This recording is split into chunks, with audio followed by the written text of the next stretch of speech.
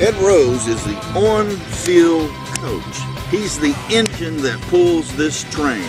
He's the guy in charge of the dugout, charging the on-field production. He's the guy that I get fired up to go out there and make it happen. Why do you track that my foot?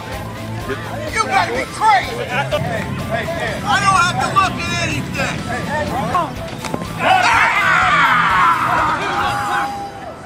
You see that? Game's on the line, I'll come through. You tell Hollis that. Ed's a great guy. He's been a good mentor for me, and he's a little bit of a prankster. Best players, you're going to win the tournament. You got the best sponsor. You got the best coaches.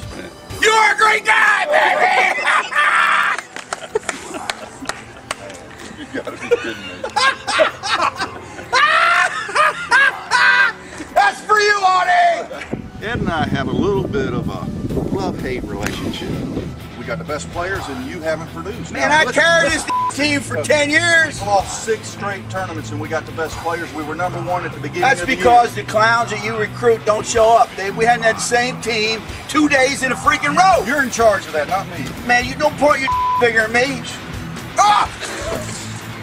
I don't want you to think that there's too much stress there, because actually, we're good buddies. We're good friends. But that's part of our friendship, is the fact that our personalities sometimes like Ed.